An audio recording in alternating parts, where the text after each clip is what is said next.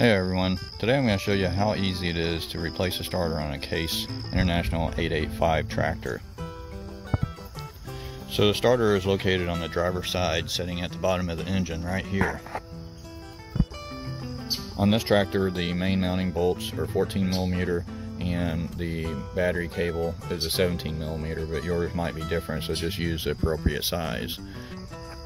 Now before you take off your battery cable, go ahead and go up to the top right here. Open up the lid. And your battery is located underneath the top cover right there. Go ahead and disconnect the negative ground cable.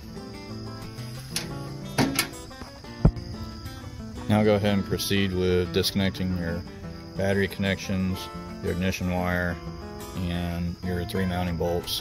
Whenever you take your mounting bolts off, just hang on to it so that it doesn't just fall to the ground, because at that time it'll just pretty much fall out.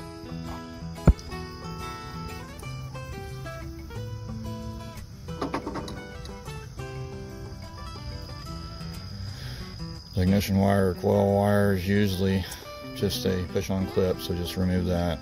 Once you get your battery cable off, go ahead and remove those.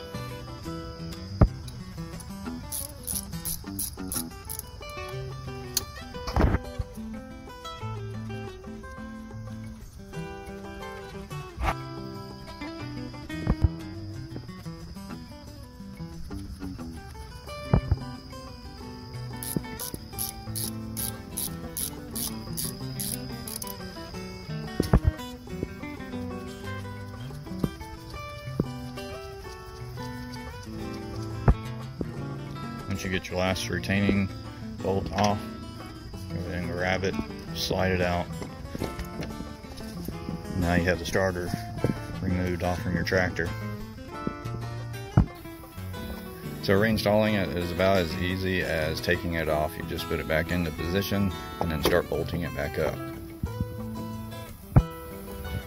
Once you get the 3 mounting bolts back on, then go ahead and get your power wire connected back to your solenoid. That's how you change out your starter on your Case 885 tractor.